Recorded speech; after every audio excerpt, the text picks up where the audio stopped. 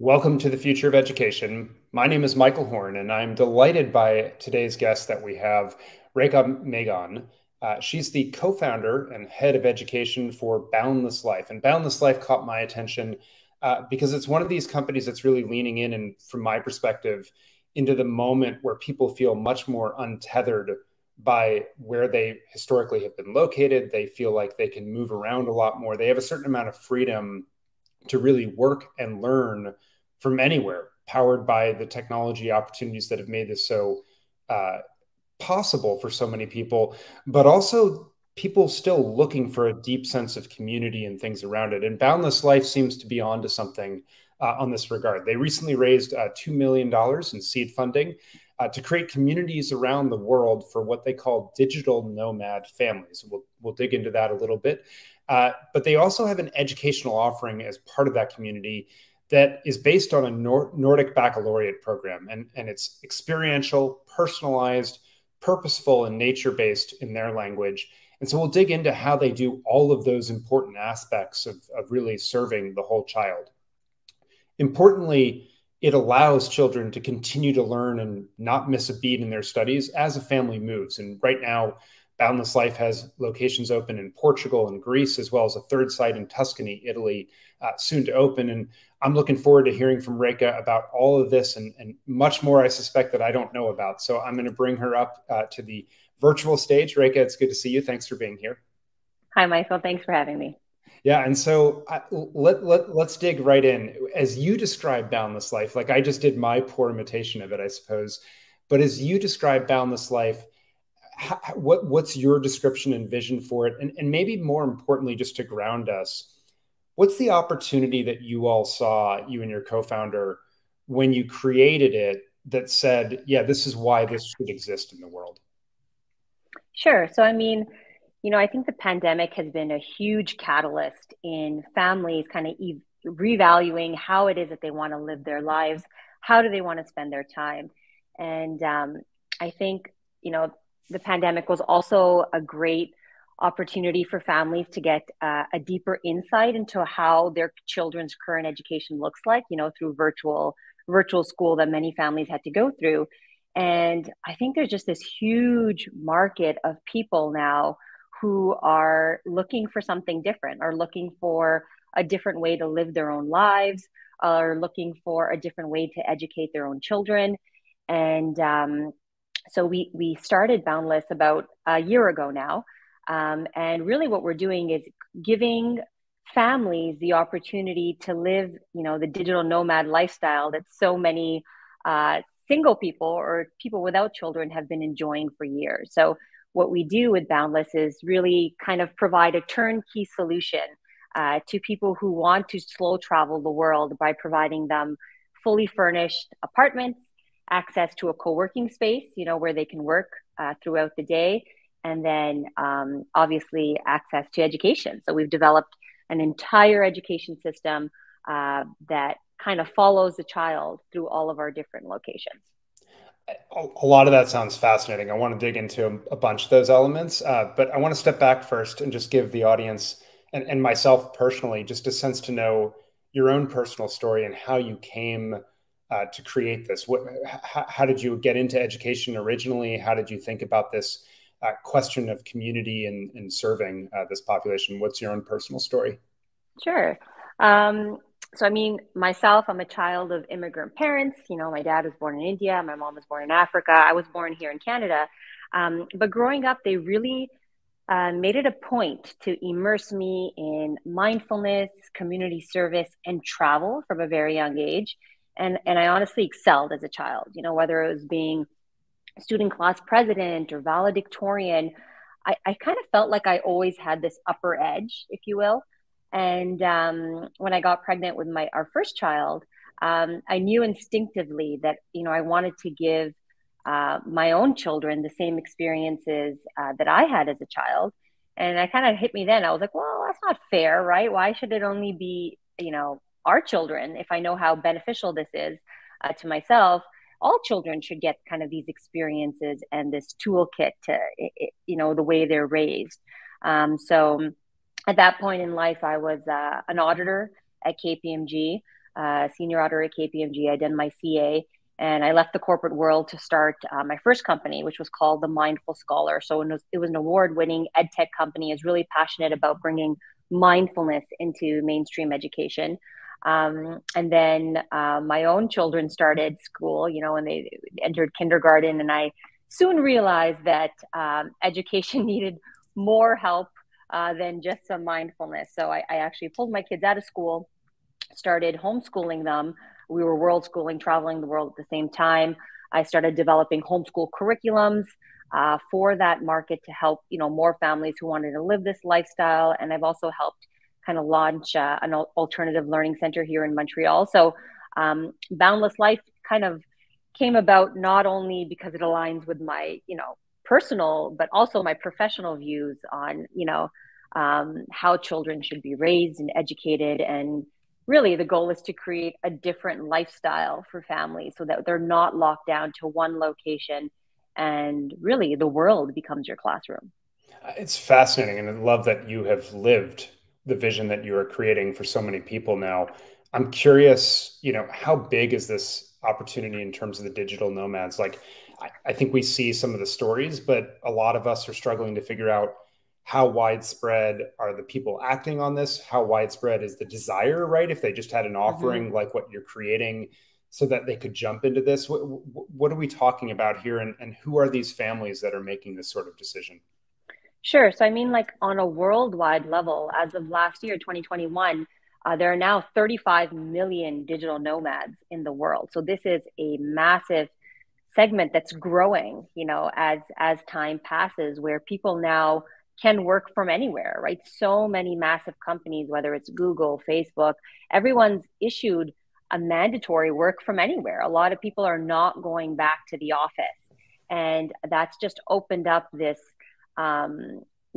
entire new way of living for people. And I mean, many people were doing this before, but you know, people with kids can't benefit from this lifestyle, right? Because you're really tied down to the traditional system, to a brick and mortar school where they're just locked down, for the entire year, and the only 2 months that they can travel is, July and August. So I think this segment is huge. The families that we've attracted so far, again, we just launched in February, and we've had a tremendous amount of interest and people joining us very quickly. And we're seeing many different types of segments. So a lot of families, who are already world schooling or already out of the traditional system. We've also had many families join us whose kids are part of some sort of alternative education or interested in the future of learning and what that looks like. And surprise, what was the most surprising to us is we thought, we would attract more families who are taking a sabbatical or just wanted to travel for a year. But we have a huge segment of our members who've actually rented out or sold their home, sold everything that they own, and are living boundless, and have made it very clear that they plan to just continue with us, moving from location to location. So really nice to see the wide range of different families that are being attracted to our offering. And that's staggering. You said 35 million. Was that the number you said? Yeah, worldwide, 35 million digital nomads at the moment, and that number is rising, by the day. Wow, it's Yeah, it's remarkable, and they're truly nomads if they're selling their houses in these cases and and yeah, and, and digging up the roots. I'm curious. You mentioned that you wanted to make this offering available not just to families like yours, where as a parent you were able to see the opportunity, construct the offerings, and do the homeschooling for your kids, and provide this mix, right, of travel and mindfulness and personalizing the learning and so forth. I, Before you all entered this market, what was the landscape of offerings and what were the barriers to more people being able to access this? So you can go wherever you want with this question, but I'm, yeah. you know, No, I mean, competitors and other opportunities. Yeah. yeah. Surprisingly, there are really not too many people out there offering anything like we are, right? There's a lot of online platforms that do provide some sort of education online. But as a parent, and many families who are already living this lifestyle can attest to, is that it all the offerings out there leave you feeling very isolated, right? Because even if you are traveling the world and your children are following some sort of online program, you're doing it just on your own, right? It's very difficult to move to Thailand or move to Portugal or to Greece and then find a community of people to bond with and make relationships with and have shared experiences. And there's actually nothing really that exists on the market. And that's why we were, compelled to create Boundless Life, is we were looking for a solution ourselves, right? For how we wanted to live this life. And myself personally, like I didn't want my children or any child really to be on a screen all day, right? Yes, there are like great solutions out there for people who want to travel, but education is beyond being on a screen as well. There's definitely amazing tools that we can leverage out there, and we do in our current offering. But to be in a group of other children, having shared experiences, working on projects together, that is very valuable, and currently no one was doing that. So what we've done is really created these education centers at all of our different locations where we've hired fully trained educators. They've been taught in our system, and they're the ones executing our personalized learning and our project-based learning with the students. So now when you're traveling the world with your family, your kids are instantly making friends. You're making friends. You're having these shared experiences with like-minded people from around the world. And honestly, it's been incredible to see the community that's organically sprouted between all of our members, and how these lifelong relationships have quickly been built, with families staying with us in each cohort. That's fascinating. So give us a picture before we go into the educational offering, just of what these communities look like. How big are they? How much does it cost to join, right? And live for a month, a year, whatever it might be, in the community. And you mentioned the friendships being formed already. Talk a little bit about the global reach that you have, and who's coming in. Sure. So just to address the first question, is the way we've set up each of our locations. We've carefully curated, which town we launch each location in, and we have this very detailed kind of spreadsheet to evaluate different towns around the world. We wanted to stay away from the big cities to start, to really go into a small community where all of our members, all of our apartments are located within a 15 to 20-minute radius walk, from the education center, from the co-working space, from grocery stores, so that members can easily walk to everywhere that they need to go. They can, and we wanted everyone to be within this 20-minute radius so that you can easily, spend time with the people that are in. And that's what's been so beautiful. Like within, a few days of launching, we already had play dates happening after education hours, or sleepovers, or families going out to play soccer together or going on a field trip together. There's so many organic opportunities that arise just by having this community of people living within a 15 to 20-minute radius. And that on its own has been beautiful. And even just in terms of lifestyles, right? Like what I've heard so much, or even myself, like it was so beautiful to live in Portugal for 6 months and to be able to walk everywhere that I needed to go. And, coming back home to Canada and now having to get into my car every time I need to go see someone or get groceries, it's almost like left me, like I feel like this kind of void inside me. It's a lifestyle that becomes very addictive as well. So it's kind of hitting people on many different layers as well, and just evaluating how it is they want to continue living their lives. In terms of the families that we've attracted, there's a wide range. We have like a decent population coming from North America, from the States, and from Canada. We have a lot of families from Europe, so some families from the UK, from Poland, from Mexico. There's really this beautiful, just organic mix of diversity in the families that we're attracting. But I think the biggest thing is that when a family decides to join us, we make it a point to ensure that they're aligned with our values. Like what are the values that revolve around Boundless Life, with family and, growth and giving back. So everybody who's kind of come into our community has these shared values and are very like-minded. So the connections that are made happen so organically, because it's not that everyone's been curated, but it's really attracting like-minded individuals. So these friendships are made quickly and last long. It sounds incredible, and I'm seeing in the comments over here as I look over occasionally that they others are agreeing that the lifestyle becomes addictive and almost its own attraction. I imagine for people just continuing to probably as you open more of these sites around the world, wanting to be a part of those Mm-hmm. communities and continue to find that connection that they found once they've done it the first time. I want to dig into the education piece of it because you all name it as a big differentiator between other communities, other co-working spaces that you could join around the world.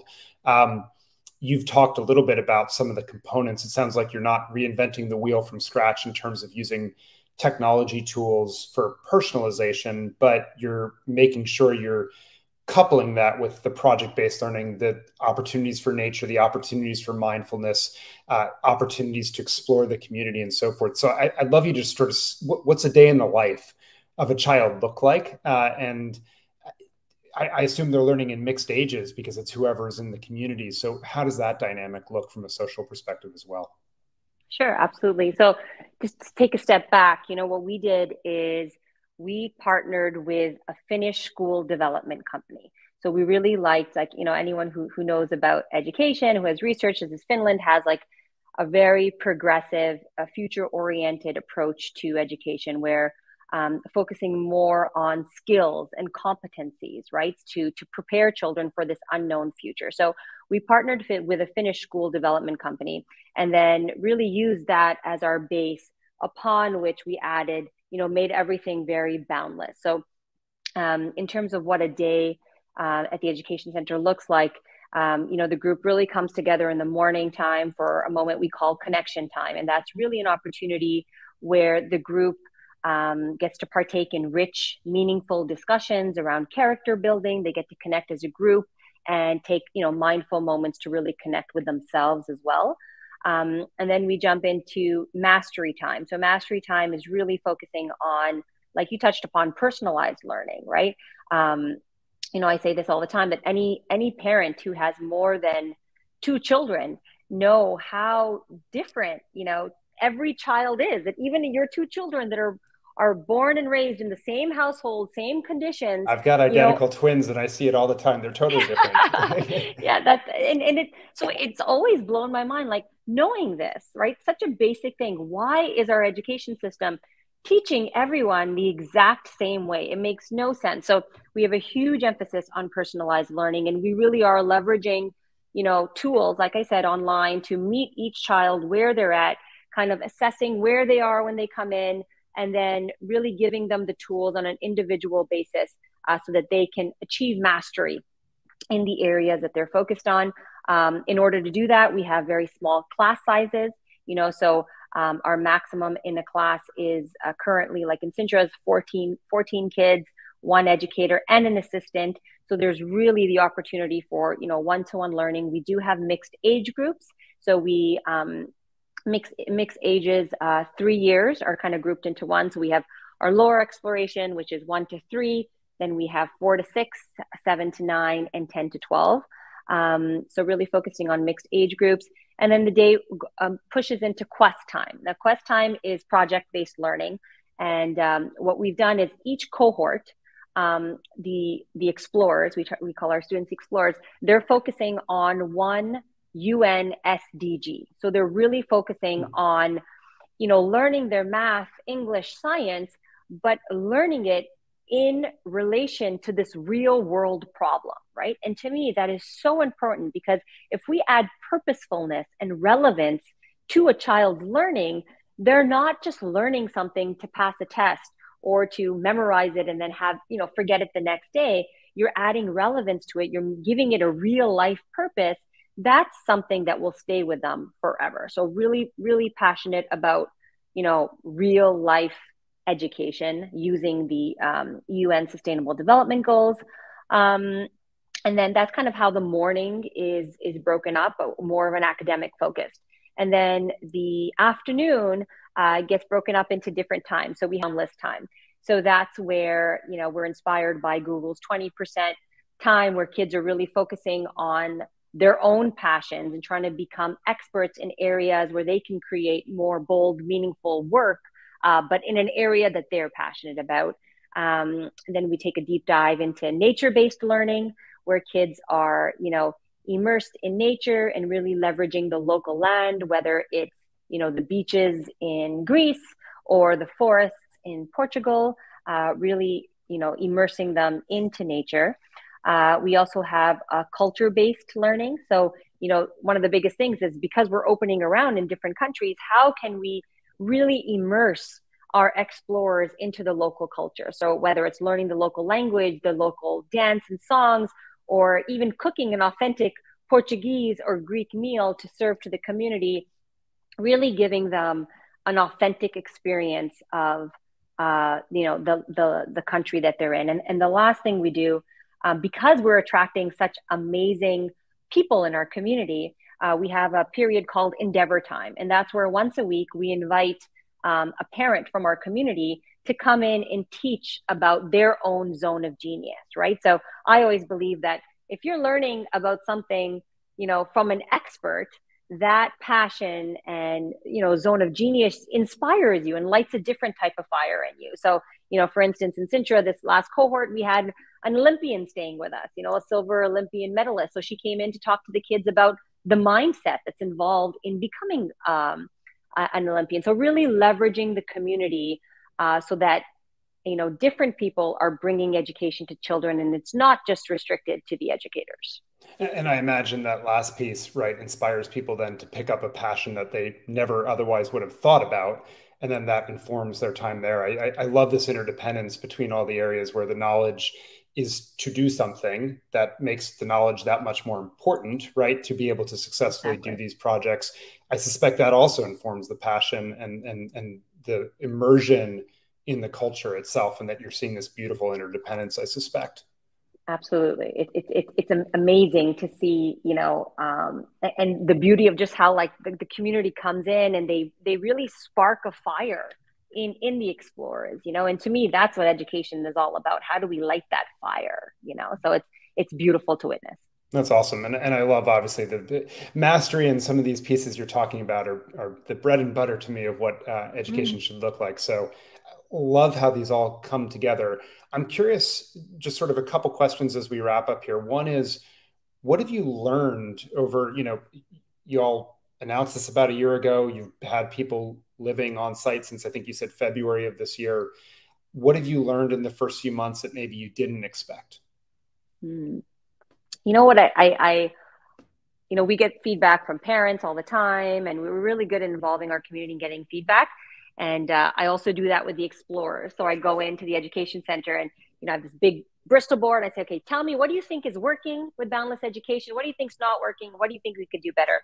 And one thing that they all highlighted, which I was surprised about, was all the older kids highlighted how much they enjoy um, having such a close relationship to the younger children. Hmm. So, you know, I think that it really, in these mixed age groups, and we have a moment, you know, every day where the older kids go and read to the younger kids. And, you know, there's a lot of kind of silent interactions that happen that don't typically happen in a big school. And I think those moments, to see, that was surprising to me, how each child highlighted that they love being able to read to the younger kids and kind of have that leadership role naturally within the classroom with the younger kids. And that's something I didn't expect. And but that I think is such a beautiful experience for kids to have, because they automatically become the leader, you know, in a setting where typically they're always the subject of someone always teaching them. And I think that interconnection between even the kids, like the younger kids. So, you know, because of that, we're now launching like a boundless big sister and big brother program, where the older kids can also, you know, further support the younger ones even when they move to different locations. And I think the bonds that are organically being created within our community um, is so touching, and something that I think will be transformational in the way these children are raised, because now we've eliminated the barrier of, just being friends with people that are in your immediate community. And now, the community is becoming people from all around the world. And to me, that is something that will be transformational in who these children become as they go. You talked about, educating the whole child. And I think being able to show kids very naturally that the whole world is really, your friend or your peer, I think will just change the dynamic of the future leaders that we see coming out of the system. Love so much of that. And I think Montessori education sees the same thing, which is that sort of when you're the younger child, you're being modeled the behavior by the elders, so to speak. You develop Mm-hmm. these bonds and the social capital. And then as you age up, you get to be the leader and exhibit those behaviors, but it's sort of scaffolded as you have these relationships through. And it sounds like you're seeing that very healthy part of the community as well, which is just awesome. And someone on the comments can correct me if I get this wrong, but I think educate means to lead forth originally is the root. So you're really building True. that element, it sounds like. Yeah, great point. Yes. So last question as we wrap up, which is, talk to us a little bit about vision for where this goes from here. And you can do it in two ways, up to you. Choose your own adventure. 5, 10 years from now, what does this look? What does Boundless Life look like? Or on the flip side, you have 3 centers about to be fully open. What are plans for growth? How many centers do you project in the next few years? What are some interesting locations we should keep an eye on? Sure. I mean, in terms of, the vision for this, like the grander vision in a few years, which I'd love to see, is, we've had so many members come with us and love the experience that they've had with their children in Boundless Education. And the vision is to empower people to go back to their own local communities and launch their own Boundless Education Center, right? And to have hundreds of centers around the world, which enables people in your local community to experience the education and then also plug in. So, plug in from home to the education center, but then easily be able to go to Portugal or Greece or Bali or Japan, all of our destinations, and to allow kids to easily kind of drop in and out, but between our own education center. So really the vision here is to be able to empower people to go back into their own community and give them all the tools that they need to launch their own Boundless Education Center in their own, local community, which I think really expands the reach that we have, because then it's not only the people who are coming to stay on destination with us, but each community is bringing the education back home to them and allowing people to plug in and out. So that is the grander vision, hopefully, that we can, and we've had so many people, within a few months reach out to us and say, hey, can I open my own Boundless Education Center, and in my hometown in New York or in Montreal or in Toronto. So there's definitely a huge demand for that, and that we're really setting up things to be able to take the business in that direction.